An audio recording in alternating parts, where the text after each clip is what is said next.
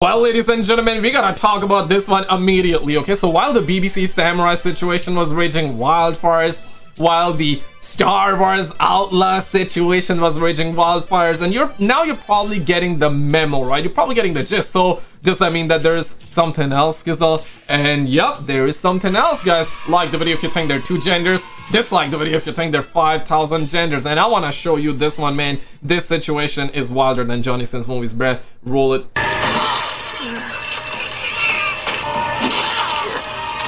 Damn. Oh man, oh my god. Yo, I gotta play you the actual clip. And listen, I'm not laughing at her, I'm laughing at the entire thing that Ubisoft did. So she was able to watch the Assassin's Creed gameplay for the first time, and this is the reaction she had. And I don't blame her, man. I don't blame her. They always do that crap, man. So of course the drama, and that's not the only thing though. There's something else that came out though. Yay! It's only getting started. Now what these suckers now did is absolute ludicrous though. So of course with Assassin's Creed Japan game, right, Assassin's Creed Shadows, they turned Assassin's Creed into a New York City, right? We saw the gameplay.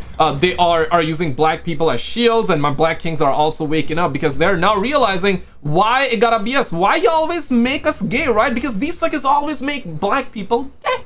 They always do that. They always do that, right? Where my black kings at though? Where my black homies at though? Yeah, we need to squad the hell up, right? A lot of my black kings are now waking up, so they're doing that, of course, spitting on rewriting the Japanese people's history as well. So they're going for two for one, right? Black people, okay, let's actually use them as shields and let's dunk on them, make them gay in the game, and also dunk on the Asian people as well because we don't like them. That's what Ubisoft did. So 2 for 1. That's essentially what they're doing, right? Diversity checks everywhere, right? Destroying people's culture. We love that, is what Ubisoft said. Now, we talked about it numerous times, guys. Like, listen, Yasuke was not gay. He was a real life man. He was not gay. And if he was, makes sense to make him gay in the game. Absolutely. But he was not. And Ubisoft is like, yeah, he black, so we gotta make him gay. They did that, right? Then what happened was that Star Wars Outlaws situation, right? So people are like, hey man, I'm getting my PS3 right, I'm getting my PS3, I'm getting my Xbox 360 out. Guys, I got a video that I want to show you. Wait for it. Clench your butt cheeks, get your racing gaming a seat belt, all right? Something called seat belt. You're gonna need it. It's gonna come in handy. Get that. So a lot of people were like, okay, let me get my PS3 out there, son. Let me get my Xbox 360 because this game looks like my PS3 will be able to play it, right? Because yeah, right? Now, Ubisoft also realized that people were unlocking or getting their PS3 ready to play this game, and this is why Ubisoft buttered up YouTubers. This is not the only thing though, there's more, guys, but wait, there's more. Ubisoft buttered up YouTubers and influencers with trips to Disneyland and boat tours to promote Star Wars Outlaws. And this is a character design that was modeled after an actual actress that is quite gorgeous in real life. She's pretty in real life, and of course they had to uglify her, so there's that. But minus all of this woke crap, you're watching the gameplay. This is a gameplay of it. It looks so bad that apparently they also got Star Wars Theory. It's a YouTuber with 3 million subs. So big channel that pulls hundreds of millions of views, right? Collectively, of course. And Ubisoft reached out to him as well, and they wanted him to do our review. Now you're like, okay, so what's so wrong with asking an influencer or YouTuber for a review? Nothing wrong with that, but apparently Ubisoft was like, you need to say good things about this game. And he declined. He declined that offer, and now we here. You want to know what happened? Shout out to the homie Hypnotic. Roll it. Star Wars Theory is out here just destroying people left and right, man. He's destroying Urinalist. We talked about this in like multiple different videos. He's destroying the mainstream, and now we got another example of this, man. So we got an article here from That Park Place with a headline that reads, YouTuber Star Wars Theory reveals that he rejected Ubisoft's offer to promote Star Wars Outlaws. I ain't going to play nice. Now, I think that's pretty damn incredible that Ubisoft actually thought that they could reach out to Star Wars Theory and think they could get him to shill for them, right? Like, 'cause that's a shout out to this gentleman out here, man. This man said that, nah, bruh, I ain't gonna lie to my audience like that. If the game sucks, the game sucks. Simple as that, okay? Yay!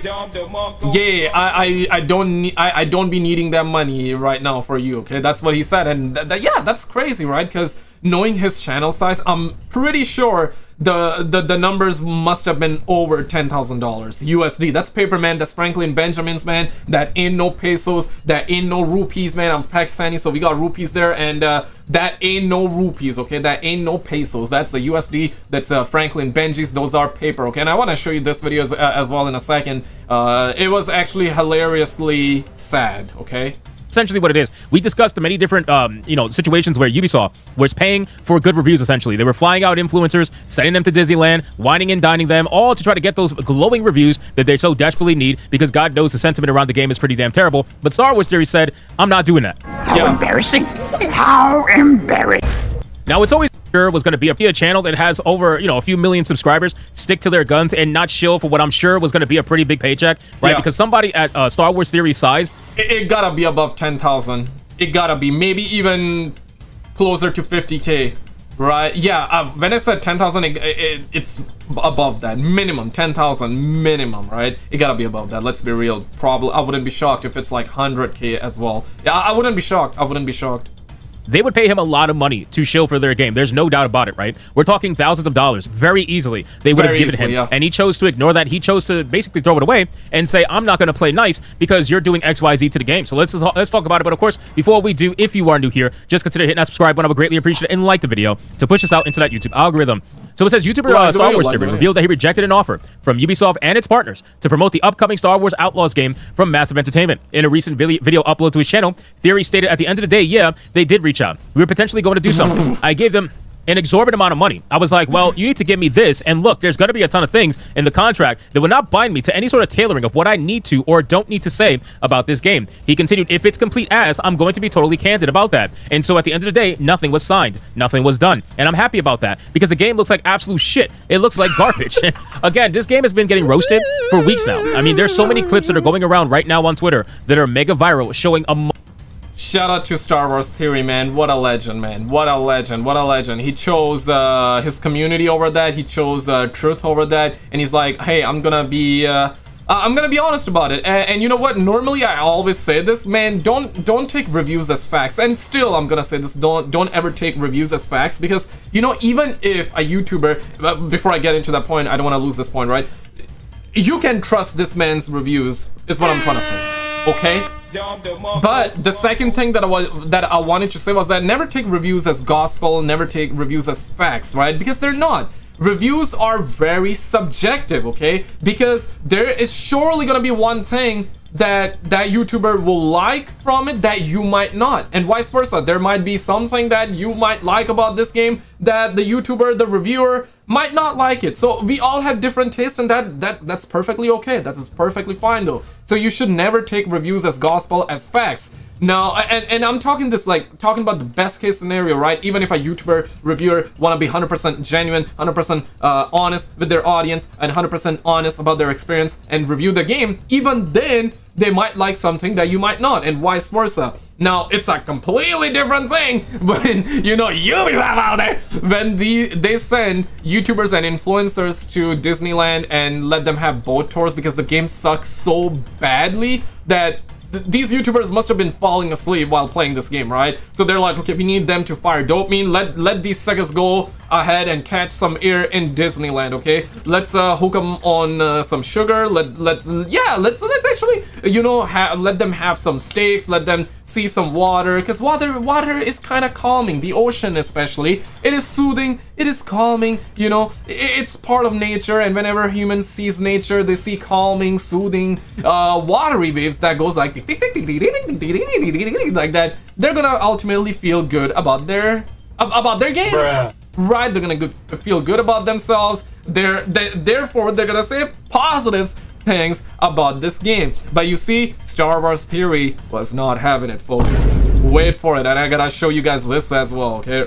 Roll it. Multitude of issues that the game has, okay? From a graphical standpoint, from an animation standpoint, from even a lip syncing standpoint, it is fucking terrible. It's not even just the wokeness that is really going to be destroying this game. It's overall the fact that it feels like a PS3 game in a PS5 era. That's what it really feels like. There are certain areas in Star Wars Outlaws that does look nice, right? And I said this in my last video. I saw that some planets did actually look pretty nice, but overall, it looks fucking terrible. The explosions look straight out of a PS2 game. I shit you not. I'm talking about 2D, just straight flat explosions. I don't even know how this is even in the PS5 era looking like this. We saw this where she got basically blown up by a grenade and her body disappeared into the explosion for a second or two and then magically reappeared. It is that glitchy. Overall, the game is pretty fucking terribly made, it seems like, and it's only gonna get worse as people actually get their hands on the game and realize just how bad it gets.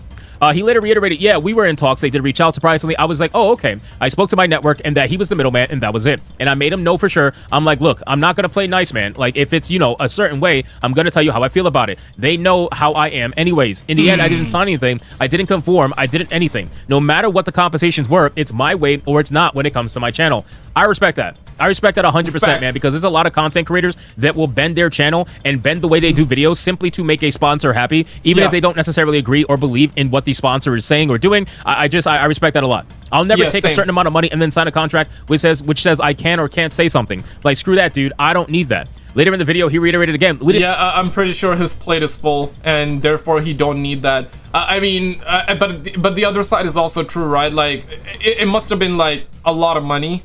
And everybody can do good with that extra money, and I'm sure if he could get that extra income, why not? And nothing wrong with that. But he chose. But see, the only problem with this one was that they were offering a lot of money, but they were also like, hey, you need to shill for our game, you need to lie. And I respect a lot that he was like, okay, well, yeah, I'm ready to do our review. Pay me, but my rules, man. My channel, my rules, biatch. Right, you know what I'm saying? I ain't gonna shill up for that, right? And if only Ubisoft wanted him to be honest, I'm sure he would have took the money, and that's perfectly fine. Nothing wrong with that, like I said, right? But they were telling him to do something that he was not okay with, and therefore he denied it. And respect, man, respect. You don't find many YouTubers like that and influencers like that. Yeah, so shout out to him, man. Shout out to him. Didn't sign anything because I want to be able to speak my mind fully. And you know, A, you're going to have to pay me X amount. And B, if it's something I really like, for example, the next Fallen Order game, I'll do it for free. But if it's something that I don't really care about already, I'll need a monetary compensation. And then the contract will be amended to essentially I say whatever I want, however I want, which no one's going to... Exactly what I was saying. He was not opposed to the idea of not taking the money. Oh, absolutely. Everybody can do good with extra income and all that. And nothing wrong with that. Nothing wrong with doing sponsors or asking for money to review a product. Oh, absolutely. But hey, it's my channel, my rules kind of thing, right? Yeah, give me money, I'll do the review, but I'm gonna be honest in that review, right? And yeah, if the game is good, like you said, he will do it for free. And absolutely, if honestly though, like, guys, let's be real.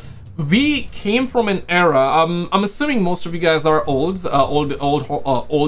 right? Nothing wrong with that. I'm also getting old, man. I'm about to push 30, man. It's getting bad. I'm also sure some of you are young fellas, or a lot of you are young fellas as well. A lot of you are getting old, a lot of you are old, and a lot of you are probably young. I'm probably having like mixed audience there, and that's honestly amazing. Okay, let me know how old are you if you want to in the comments. Let me know where you're from, like city or country. Hey, everybody's welcome here, right? But here's the thing though, back in the days, because I come from an era where nothing like that actually existed, right? They would put out a trailer, and if the game was good, suckers would play it, and YouTubers would be live streaming the games. They would upload no commentary or commentary playthroughs videos, which YouTubers still do. But you feel what I'm saying? Nowadays it's more like, hey, I need to please that certain company so I get early copies. I need to please that certain company because they paid me to review the game. There is a whole lot of that now. Back in the days, none of that was a thing. Right? A good game was out, you saw the trailer, you saw gameplay, game looked good, you went for it, you bought it. Nowadays, they really need influencers and they need YouTubers because the game sucks. The game sucks, man. The game sucks. And they need it more. And they know it sucks because they're trying their extra hard. They're trying their hardest to butter up YouTubers right now because they know the game sucks.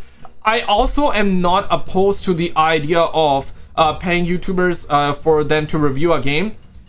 Unless you're not doing crap like that, where, of course, in this case, they got busted, right? Their ass got exposed because they were trying to get Star Wars Theory to lie and shell up for their game, and he was like, nah, I'm not gonna do that, and he made a video on it. He exposed all of them, and now we're finding out. And it's good that we're finding out, because this is not exclusive to just Ubisoft. A lot of these companies do that. They rely heavy on YouTube videos, reviews, and all that. Simply put, if the game sucks, they're gonna try their hardest to get YouTubers and influencers on board, and they might as well let them have those both tours as well, no pun intended. But I want to show you guys this video as well. So this chick, Japanese, shout out to her. Let me actually show you guys the channel. I of course do not speak Japanese, guys, so I don't know how to say her name, but this video kind of hilarious, but I understand. I totally understand, man. I totally understand. This I highlighted some points in the videos.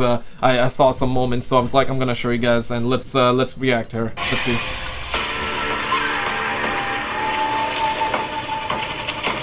Music coming in. Oh, damn! It's looking like New York City right now. Yeah, damn, homie.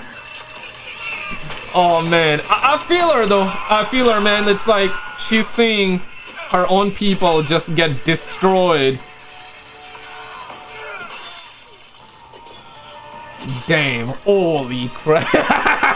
Yo, that is crazy. Oh my god. I'm not sure if she's doing it purposely.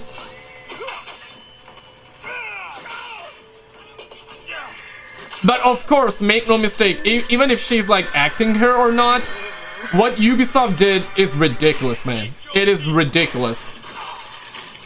That's an appropriate reaction, even if she's faking it. I get it though. I get it though. Damn, bro. Look at that, bruh. Yeah, Yasuke is like, oh, best part coming in. He said, I was almost killed. No, Yasuke is killing people, isn't it? Question mark. Persecutor. Greed cannot rule this village. Not while I have breath in my lungs and a blade in my hand. I said kill him. Ooh. Oh my god. I'll wash away his damn. Ubisoft. You suckers should be ashamed of yourselves, bruh. Like, y'all suckers be doing this. And I have seen very few comments where people are like, it's just game, bruh. It's just game. I get that, guys. It's just game. But you gotta understand that there are people out there that care for their culture. If you do not care for your culture, that's you. That's on you. Maybe you don't have a culture. That's why probably you don't care. Bruh. Simple as that. And I get that part. There's nothing wrong with if you don't have a culture or if you don't care for your culture if you have one. But there are people out there that care for their culture, okay? That care for their culture. And yeah, Ubisoft is literally spitting on their culture and destroying their culture. So yeah, they're gonna speak out. They're gonna speak out. So that's what's has been going on with Assassin's Creed. And for the people, I am justice.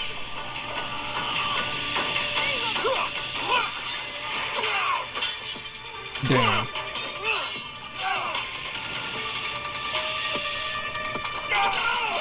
Oh no, no, no, not this part, not this part, not this part, no. Oh my god, no. Damn, damn, man. Man, why y'all suckers be doing that, man? But shout out to her, man. Stay strong, queen, stay strong. Alright, back to the regularly scheduled content, boo-boo.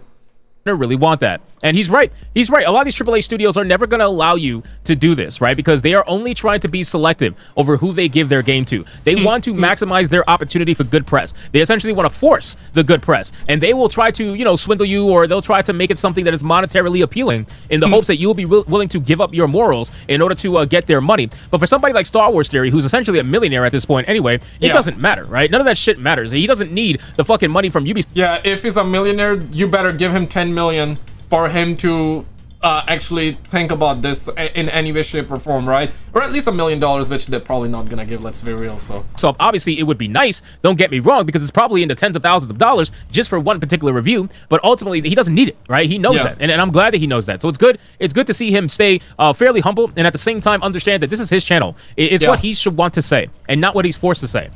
Theory's revelation that Ubisoft and his partners contacted him to promote Star Wars Outlaws comes in the wake of a report from German YouTuber Cyberpunk20XX, who discovered multiple YouTubers and influencers who were influenced by Ubisoft as part of the company's largest marketing campaign in its history. Now, again, we spoke about this. This is what I was referencing when I was talking about the Disney World trips and whatnot. They are essentially trying to buy good reviews, and this is not shocking considering that basically every fucking AAA developer does this at some point, right? Now, not necessarily Disneyland, but still, they go hard in whining and dining people, right? We saw Rings of Power. We're going to see with more stuff. Just wait till Rings of Power Season 2. I hope they bring back the super fans. I'm just going to put it like that, but still.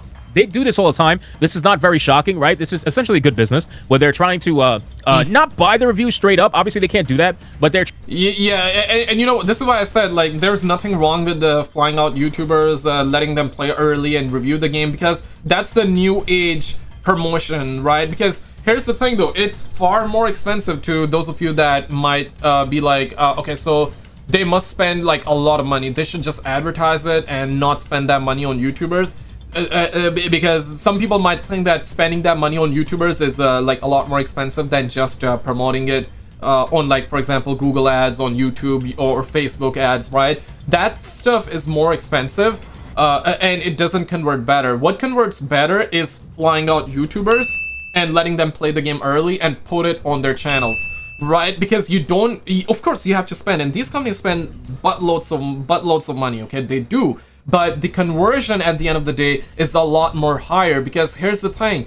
You're probably subbed to hundreds of channels, right? You watch a lot of gaming channels and you, more often than not, you also want new games and you see new game reviews go up on their channel, and you want to know what the person you're subbed to is thinking about it as well. And it's also confirmation bias. There might be a game that you like and you're like, okay, I love this game and I want to know what my favorite YouTuber or this YouTuber that I am subscribed to, this bozo that I'm subscribed to, I want to know what he thinks as well. And it's like and you want to see the discussion and you want to just get the confirmation bias, perhaps like a different perspective and all that. That stuff is far more lucrative to these companies, and these companies rely on that. Why use Google ads and spend millions of dollars on the ads when you can spend the same amount of money but have a higher conversion? Because see how many times you see an ad and you skip. How many times you see an ad and you hate it? How many times you see an ad and you're like, nah, bro, like, I don't care about it. I've seen that ad a million times. I always skipped on it, so therefore, I'm gonna skip it again. How many times that happens? But if it's a video from a YouTuber that you're subbed to, or on the topic that you're interested, or on a game that you're interested for, you're probably gonna see it, and it's like it just converts better, man. It just converts better, and these companies know that, so they rather spend money flying out these YouTubers. And Call of Duty do that all the time. They, back in the days, I guess they would pay people. White Boy 7th Street, those of you that are familiar with that story, back in the days, he exposed the fact that some of the YouTubers like Ali, T Martin, and the bigger names, they were getting tens of thousands of dollars to review. But nowadays, I don't think, and I have not heard from any of the YouTuber friends that I made over the years, they never said any of that they were paid. Maybe they were paid. I mean, listen, if somebody's paid, they're probably not gonna say they got paid, right? That's also true. But from what I'm hearing nowadays, they don't necessarily pay YouTubers, but they invite them out and they take care of them. They put them in nice hotel, they pay for their flights, they pay for the food, and ultimately they let YouTubers play the game early and they let them record early, put it on their channel, and in a way they get a nice trip, they get to collab, and they also get to upload gameplays early, and in return they will get the YouTube ad money from it. So in a way they're making money, and it's an opportunity too. So YouTubers would take, and nothing wrong with that, nothing wrong with that. But here's the thing though, now that you're getting Disneyland boat tours involved, and you're like, hey, you need to be positive about our product, our game, then we're in the territory of, hey, you're outright buying out a review, or buying out the review for it. And these companies also don't like for YouTubers to add paid reviewed on their videos, right? Because that don't look good on them. This is where we at, fellas. Check out this video on the screen, because we got massive drama going on in the gaming community. Check out this video on the screen.